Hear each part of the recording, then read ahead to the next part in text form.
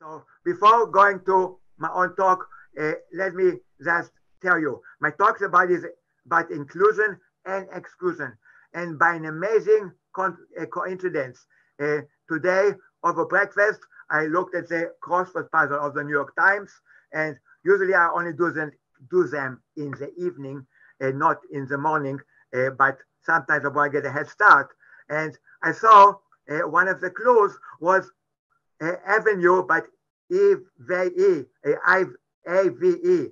So AVE dot, meaning abbreviation for avenue. So in the convention of crossword puzzles, whenever the clue has an abbreviation, for example, AVE period instead of avenue, it means that the answer also is an abbreviation. So it was an avenue between Third and Park, between Third Avenue and Park Avenue. And since I go to New York quite a bit, I knew right away it's Lexington Avenue. So the answer was LEX, period. Of course, you don't write the period in the crossword puzzle, so it's LEX. And then I looked at the down clue, not the across, but the down clue, and guess what? What there was a clue? Not included. And the answer was excluded. So I found it really a good omen that in the morning crossword puzzle, today's crossword puzzle of the New York Times, the two keywords of my talk, inclusion, exclusion, showed up. So I find it a good omen. Also, I'd like to start with a warm-up. So you still see the maple screen? So I was really pleased. Richard Stanley's talk had lots of interesting things. But one thing that he mentioned a little bit in passing was the following sequence. And this is related to my talk later on. So everything is related. The number of permutations, such as I of I plus 1. By the way, I really encourage you to put on your video. Is never 1. In other words, avoiding the 1, 2. You cannot have 1, 2. You cannot have, and this is a classical easy exercise in inclusion and exclusion. And left to you as an exercise. So you have here n minus 1 events. We have permutation. The total number of permutations is well known since 1321, where the Rabbi Levi Ben Gershon proved rigorously that there are n factorial, 1 times 2 times 3 times 4 times n permutations of length n. But if you add conditions, it's much more difficult. So the first famous conditions was came from Euler, probably the number of derangements, or maybe somebody else in French, the problème de rencontre. So it's a classical probability or combinatorics 101 problem to use a principle of inclusion exclusion to find the number of derangements.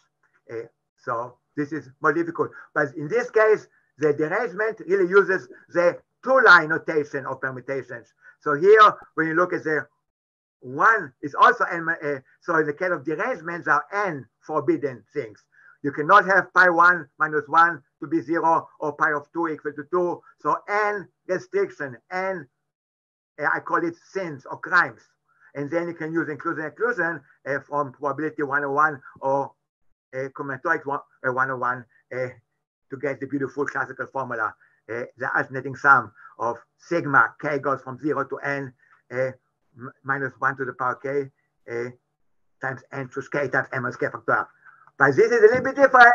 This is a one-line notation. So now we have n minus 1. When the similar inclusion exclusion arguments will give you, and then you use the famous, amazing Zeilberger algorithm to get the following recurrence. If a of n is, so that's a challenge for you. is the number, if let A of n be that number, the number of permutations of length n, such that you never have 1, 2 next to each other, 2 followed by 1, 2, 3 followed by 2, etc. It's a very, very simple recurrence. Now it is. And this follows from the Zeilberger algorithm, or in this case, you don't really need it. It's very, very similar to the famous recurrence for derangement numbers, and it's closely related.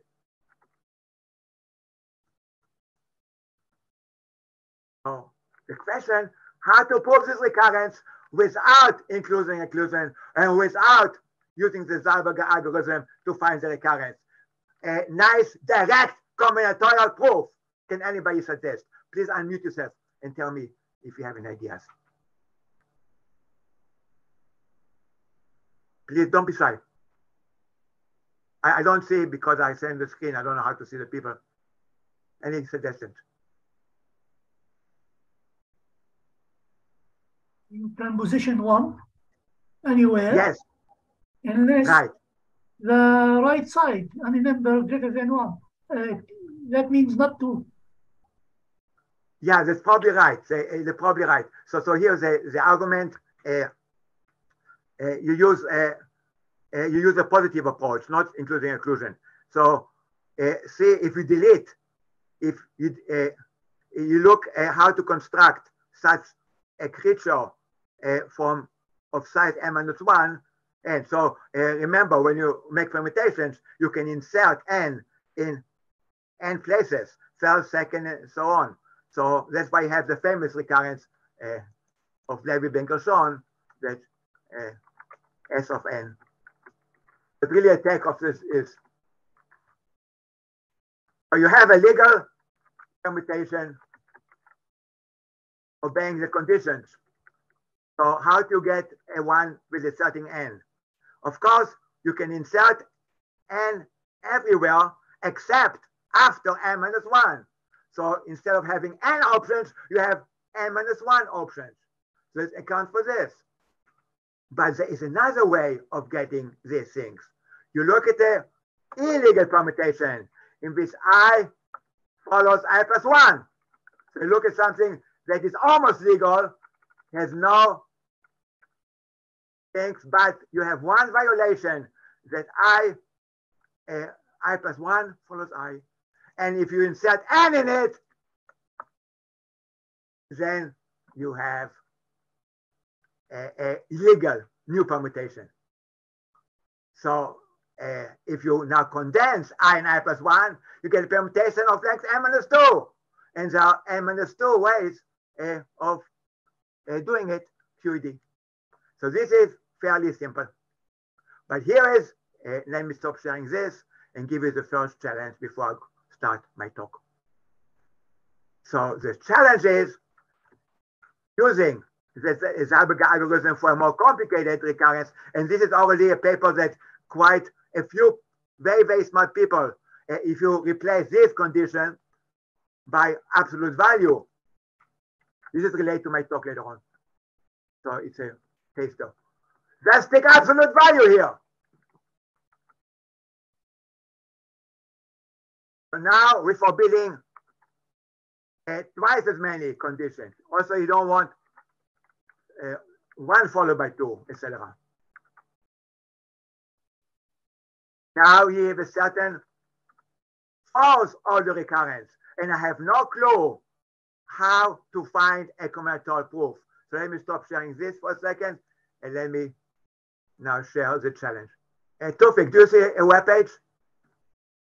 The first? Yes, I see. Yes. Okay. The first 25 terms, so this is easy. The program I hope I have time to talk about later on is this. So you can go to RIS and find out, you can copy and paste it, not now, and find out that there's a big literature, including my good friend, the late Dave Robbins. He wrote a beautiful monthly problem.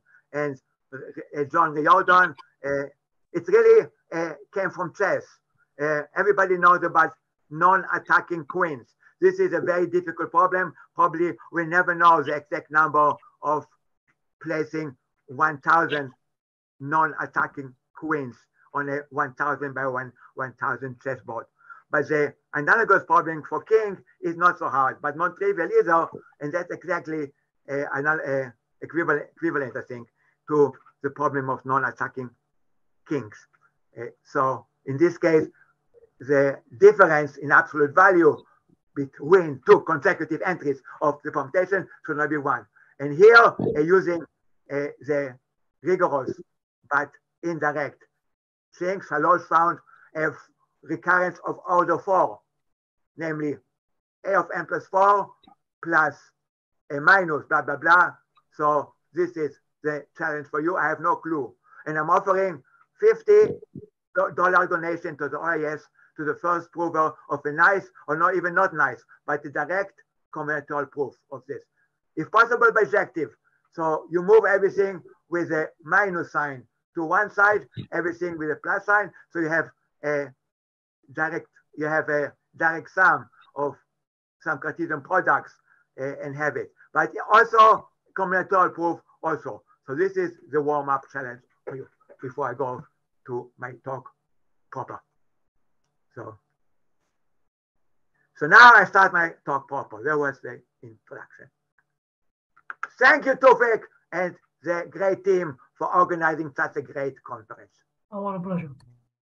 Okay. So here's the conference. It's a really, really great conference.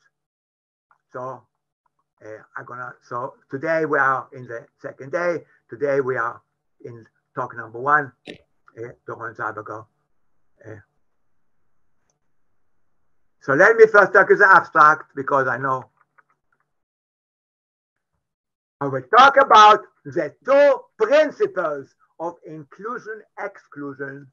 One good, the mathematical one, still useful after all these years, and one bad, the sociological one, where a certain subset of mathematicians includes those with similar interests and methods, excludes those with different interests and methods. And this is not such a good principle. Then again, you never know, maybe it is good sociology. So first I need to get to thank. Before going on, let me just advertise a great journal.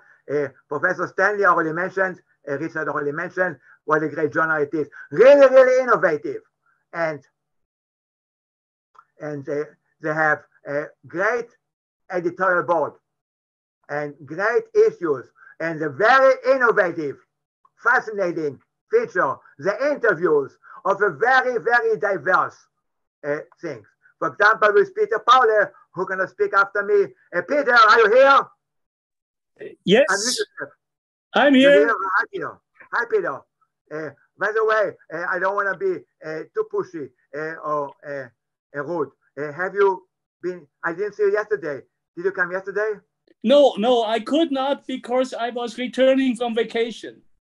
Okay, excused. So you have to promise to, after it's recorded, to watch the talks of Richard, Marley, Adam, Yuval, and Elias. You have to promise, okay? Okay. Thank you. And I'm looking forward to your talk. Anyway, Peter Paule gave a great interview. Aina, who is not here because he's conflicting, too bad the conflict. Helmut, are you here, Helmut? Okay, anyway, and Andre, and many, many others, including Richard Stanley, Knus, Lauren Williams, and many, many others. The journal, I had a very big experience. I won't go over it with the electronic journal Alco that they rejected a very great masterpiece of mine, and I gave a talk about it, so I won't go over it. So Alco, I really don't like. It's too exclusive and too fancy, and it's algebraic combinatorics in the best sense of the word. If you look at the titles, it's really, really fancy and pretentious. So once Emmanuel Carlson and I submitted a solicited paper for a special issue for good and injection that was really deep and original, in our opinion, it was rejected, desk rejected, that by looking at the keywords. So I really, really I don't like them anymore. But you feel through this. But Jaco, the Alco came from Jaco. Now it's much better than it used to be. Now, and I really recommend not to pay attention to the people We don't who see your screen. We don't see your screen now. You don't see? Yeah. Oh, okay, I see. The Zaco. Oh, I see a problem. I mean, I put on the link and you don't see the screen. I have to, okay, I get it. Also, I think you should share screen. Yeah, I know. Sorry. Never mind, that's not a problem. So I'll tell you, Zaco is on Zeilberger Combinatorics that used to be founded, and now it's under new management by Elias Kotsireas. It's even a better journal now, and I argue too. So the bad principle of inclusion, exclusion. It's inspired by a quote of Gil Kalai. You see the webpage right now? Still, we don't see your screen. Oh, you're not showing the screen? Okay. Yeah. Sorry. Oh, sorry. Sorry about that. Can now you see the webpage? Yes, now I think, let's see. Okay. So this is inspired by a great quote of the title of Gil Kalai. Do you see Doron Zeilberger's collection of quotes? Yes. Okay, great. Sorry, somehow. So do Control F. So this is the inspiration. I have a collection of quotes to the title. Like musicians, I want people to participate. Again, you're not here, are you? Okay. So, who can I call on? Elias, are you here? Are you here, Elias? Yes, Elias? Doron, I'm here. Okay. Can you read this quote? Like musicians. Like musicians, we can read and write complicated scores in a world without sounds. For us, mathematics is a source of delight, excitement, and even controversy, which are hard to share with non-mathematicians. In our small microcosmos, we should ever seek to write the right balance between competition and solidarity, criticism and empathy, exclusion and inclusion. Very good. So this is the source. So of course, some exclusion is necessary, I admit. If you include everybody, then it's not. But I think it's better to err on the side of inclusion than exclusion. That's why I don't like journals like ICECA who try to be quote unquote exclusive and reject papers just by looking quick at the keywords. And if it doesn't have Kasdan Lustig, Grothendieck, and even superlativity, if it has a title that a common person can understand, then they just reject it because it's not deep or original according to Word. Anyway, so this was. So you see now, you see this? Yes. Okay, so now I go 17 years ago, I already predicted about algebraic combinatorics. So don't get me wrong. Some of the algebraic combinatorics is really, really good. It's really, really fruitful. It's a great extension of classical enumerative combinatorics, and it gave lots of insight. It's really, really good. But sometimes people carried it too far, and sometimes because they got so excited about their recognition by the so-called mainstream, they started to exclude more concrete enumerative. That's why it's really nice that enumerative combinatorics per se is also recognized, and the Journal of Tufik is a step in the right direction. Anyway, so this is an opinion I wrote a long time ago. It's inspired by a great talk by the great guru Giancarlo Rota, one of my greatest heroes, maybe my greatest hero. He gave a talk in the Garcia conference in which it was like a fairy tale. The ugly duckling of enumerative combinatorics became a beautiful swan called algebraic combinatorics. But I warn here against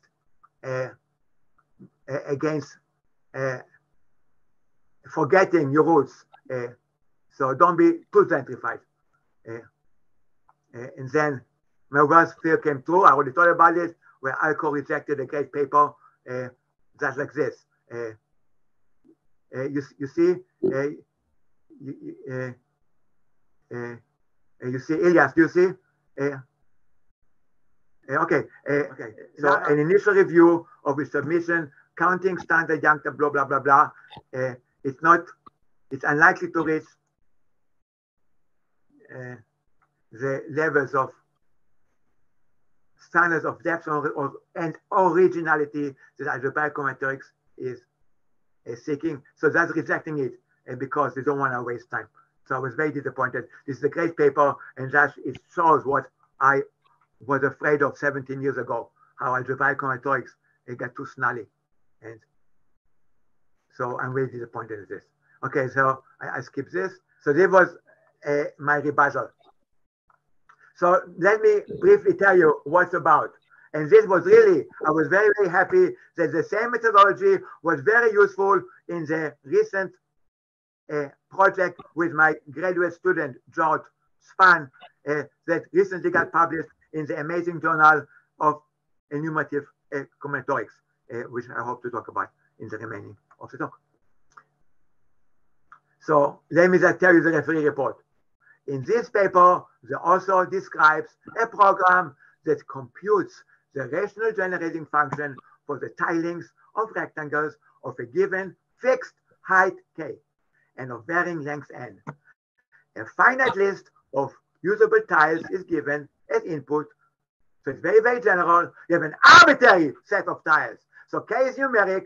So you're having a rectangular board, a k by n. And the program builds on its own completely. So the referee realizes a system of linear equations. So the computer does the research. So the referee was aware about the novelty of the computer-generated mathematics. Traditionally, the human did the reasoning. So it's basically using combinatorial reasoning to find a structure theorem, and then at the end of the day, sometimes you program the scheme or system into a computer and crank out numbers. But in this case, the computer does everything on its own. A system with an equation of which one of the components of the solution is the required generating function. So we want to count the number of tilings. The classical problem is a very famous dimer problem. It came up in statistical physics. You have a rectangular or square board, and you have domino pieces, vertical and horizontal, and famously Castellan and Temperley and Lieb found a closed form formula. By the way, if you also allow monomers, it's wide open. So for a square board n by n is probably intractable, but it's still interesting. And then you can also use numerics later on to have a fixed width k, possibly big with today's computer, and symbolic n, arbitrary n. And now is what the referee says. While it is very useful and quite difficult to have a program that can enumerate tilings, as it also has done this manuscript is a rather sketchy description of a computer program and does not seem to contain any original mathematics. And this got me so mad. Doing such a program is mathematics. Mathematics, my foot. Algorithm is mathematics. Interesting, more interesting and more challenging. So I'm really disappointed at Helen Barcelo. I still don't talk to her. I don't know where she is now. And I talked to Miriam Biscomelu, but I'm also disappointed that she did not intervene. I gave them 24 hours to change their mind, and they refused. So I'm very disappointed. And to my great, so this methodology, it turned out to be later on. Where we used it combined with inclusion, exclusion. Speaking of inclusion, exclusion, it has a reputation of not being very deep, but there's another word for it. If you want to get a Fields medal, don't call it inclusion, exclusion, call it sieve. The recent Fields medal by James Maynard essentially used inclusion, exclusion, but they call it the sieve method. And people who try to be fancy, they don't use inclusion, they use sieve. For example, the title cyclic sieving, because sieving has a more respectable, prestigious sound to it. Anyway, but I like inclusion. So, quick review of pi. So this is a paper I wrote a few years ago. Tufik, do you see the paper, Automatic Enumeration of Generalized Menage Numbers? Yes, maybe large a little bit, zoom it. Yes, Can you see it? Okay. It's better now. So this was dedicated to Alain Lescaut, another hero of mine. So inclusion really uses 0 equals 1 plus minus 1. And the other deep theorem, deep fact, is 0 to the power 0 is 1, 0 to the power I is 0. And when you want to count all the guys, then it's very easy usually. But to count the good guys, with the sum is over the good guys, it's usually very hard. So you do a trick. You write it G, the number of good guys, is the sum over 0 to the power the number of elements of the number of sins, the bad things that do. And then you use 0 as 1 plus minus 1, you do this, and you get the famous inclusion. So the traditional way in which it was used, for example, for derangements and for Menage numbers, as this for this paper, was look at a specific set of sins and count it. And sometimes it's 0, sometimes you have a closed form, and then you have a formula, and sometimes complicated. So this is a traditional way. But and another classical application is Kaplansky's masterpiece. Mark, do you see the paper Solutions of the Problem de Menage? Yeah. Mark? It's a full screen, Doron. I can see it. Yeah. You don't see the screen? We can see it, but it's very small. So it's very small. Yeah. You see it now? It's better. Okay, thanks. Okay, so I don't have time to go over it. So it was one of the first non-trivial applications of inclusion and exclusion, in which case it's not like derangement that pi of I minus I can never be 0. So pi of I minus I can never be 0 or 1. So in this case, it's more complicated, but it's very elegant. And you have a nice closed form formula for this number. And for this, you can get a recurrence. But the novelty in this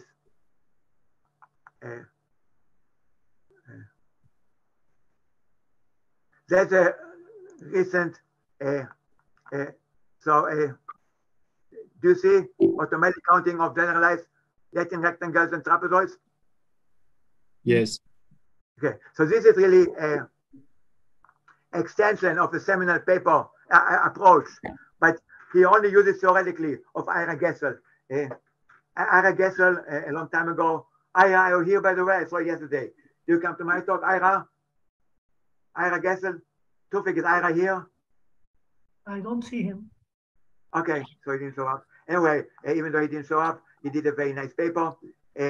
He proved that for any fixed width k, the number of Latin rectangle, reminding you, a Latin rectangle is a k by n. Latin rectangle is an array, a matrix, k by n matrix, in which every row is a permutation, but every column has no repetitions. So this is a Latin. So I'm willing to bet that nobody would ever know the total number of 1,000 by 1,000 Latin squares. So there's some upper bounds and lower bounds, very weak. So that's completely intractable to find the exact number even asymptotic is wide open, but this may be possible one day. But the number of 1,000 by 1,000, that's intractable. So you do what you can. You restrict the width. So the number of 1 by n Latin rectangles is easy, it's n factorial. The number of 2 by n Latin rectangles is not so hard. If you make the bottom row 1, 2 up to n, then it's really derangements. And then you multiply by n factorial. Things starting to get complicated for 3 by n, and ICECA gave a beautiful generating function, and it's already non-trivial for the number of 3 by n, for which you can easily get the recurrence and compute the first 10,000 terms, even the first 100,000 terms. But things get more complicated. For 4 by n, it gets extremely complicated. But theoretically, you can have basically use inclusion exclusion. So now the underlining set, the universal set, is the set of k by n matrices in which every row is a permutation. So the universal set of all objects is n factorial to the power k. But now you have some forbidden things. You can have no repetition. So for example, a sub 1, 1 and a sub 3, 1 cannot be the same. So for any fixed k, you have quite a few restrictions, bad events, but still finitely many. So you can use inclusion exclusion, and this is essentially you can use tiling. So each of these violations, these are all vertical, so it's not a consecutive tile. So for example, the violation, there's a 1, 1 entry and the 3, 1 entry, or for that matter, the 5, 1 entry and the 5, 3 entry are the same. It's really a tiling. So you look, and all the tiles are vertical. So then you can use the rejected paper that I wrote in 2006 to automatically find the weighted generating function of tilings, and then you use. So I guess I didn't implement it. For him, it was completely theoretical. So he says there exists a rational function with many variables for all the so-called, what I call tiles, which are all the restrictions. In the case of 3 by n, there are only five of them. Row 1 equal row 2, row 1 equal row 3, and then you have all of them equal.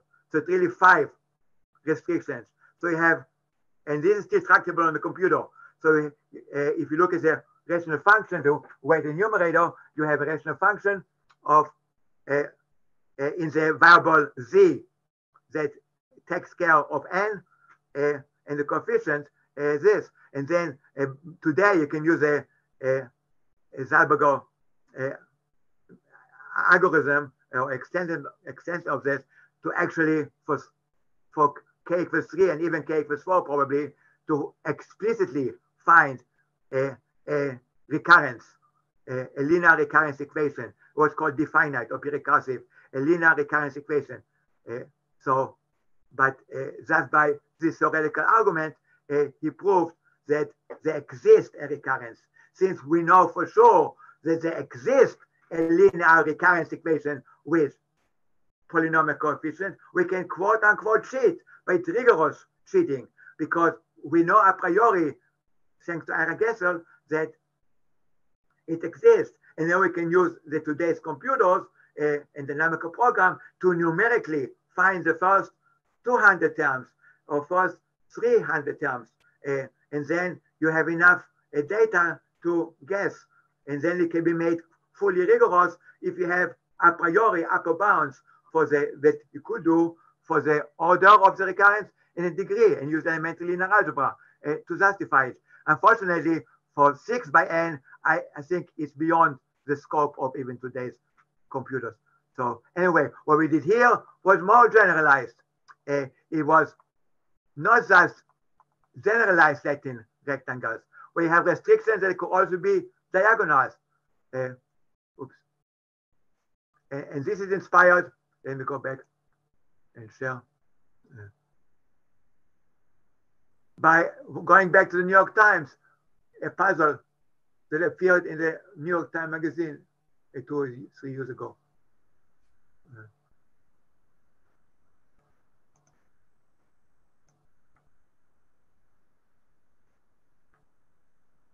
Okay, do you see the method screen, Mark?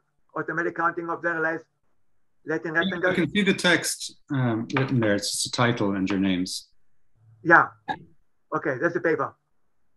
Okay, so it was inspired by a kind of puzzles that appeared in the New York Times. And my student George wrote a beautiful app. So it's called Magic Triangle. Do you see Magic Triangle? Yes. Tufik? Yes. Do you see the screen said Magic Triangle? Yes. Yes, yes. Okay. Okay, so there were kind in the New York Times magazine. It appeared every Sunday for a few months, I think.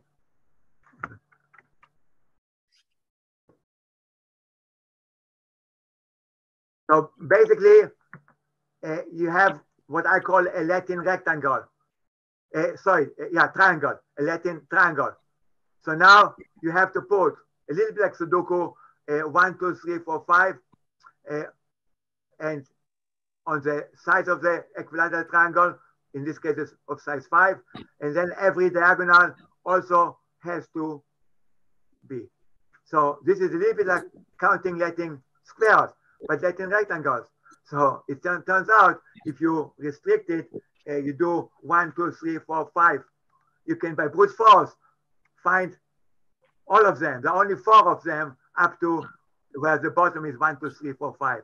So if you multiply by 5 factorial, you only get 400 something. So you can say by brute force, look at all of them. And then the condition is that you have to fit the numbers 1, 2, 3, 4, 5, such that every side has no repetition. And then you have clues. So the brute force is to generate all of them, about 480, and then by brute force find out which of them. And of course, it has to be a unique solution. But anyway, it's fun to do. You're welcome to do it, not now. And now I do short solution. So here's an example of it. Once again, I'm offering $1,000 to AIS if somebody will rigorously find the exact number of size 10,000 or even 1,000. So it's even harder than counting Latin squares, Latin rectangles. But you have more restrictions. You have horizontal restriction. And instead of having only one kind of vertical restrictions, you have 2 kinds of diagonal restrictions. So this is completely intractable. But if you restrict it, like I guess it is for 3 by n, you have trapezoids. You have Latin trapezoids. And in the great paper I wrote with George, we actually found the first 100 terms of this sequence of Latin trapezoids, where you have n at the bottom, n minus 1 in the second row, n minus 2 at the third row, and you have this. And the idea was inclusion, exclusion, combined with tiling. So once again, now you have many more. So let me now go back and do a quick demo and then a quick stop sharing. I'm almost done.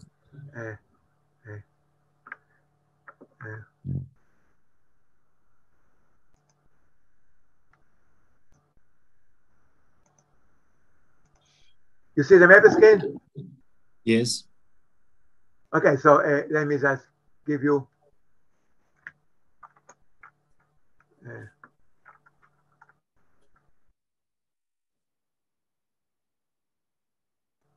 never mind. Time is up. One of my principles is. So later on, when I write it up, you can look at this. Okay, thanks so much for a great conference. I'm looking forward to the remaining talks. Thank you very much. Okay, thank you, Doron, for this interesting talk. Any questions, comments, please?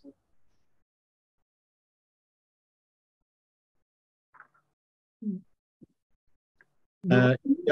Okay. Doron, you're talking about inclusion-declusion. What about Q analog? What about what? Q analog. Oh, Q analog. That's a very good question. Also, a very, very good question. Q analog be a very, very good question. And also T analog.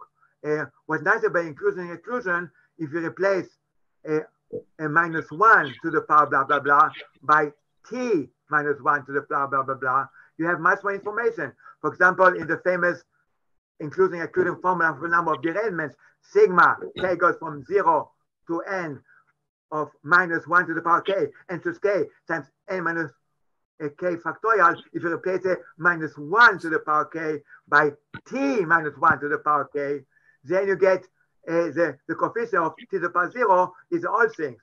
The coefficient of t to the power 1 is how many have exactly one violation.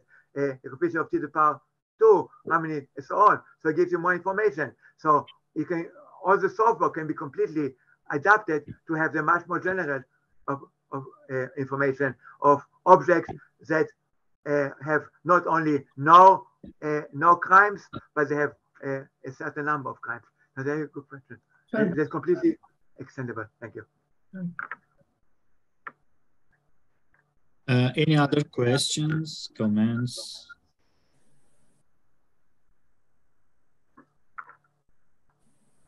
So recently there was a physics paper related to quantum computing and these Latin squares.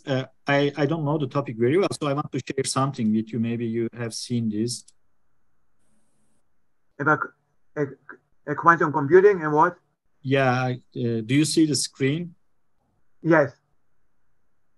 So this was published in Quantum magazine. So it says. Interesting.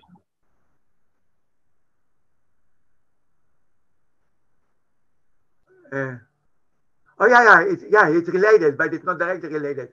This is okay. Latin Greco squares, and this is really design. And have you seen this physics paper? I think it was published in Physics Review Letters very recently. Yeah, it's very interesting, but not directly related to, because this is orthogonal Latin square, meaning you have two Latin squares, and they cannot. And famously, what was Lam use a computer, one of the pioneering things. Okay. Yeah. Thank you. It's very interesting. Any other questions, comments, please?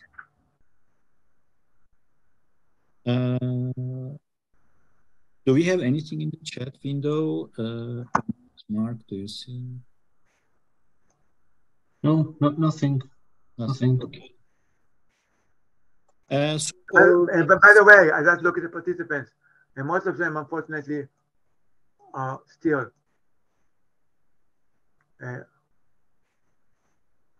not. So that's a very frustrating also about teaching. You don't know if people pay attention. And as I saw Ira Gessel here. Ira, you just came up, or you didn't pay attention when I called you. So Ira is here, but he didn't respond. So maybe he just logged on. Okay, whatever. Or maybe logged on. Doesn't matter. Okay, you can end it now. We have some Okay, time. thank you again, Doron.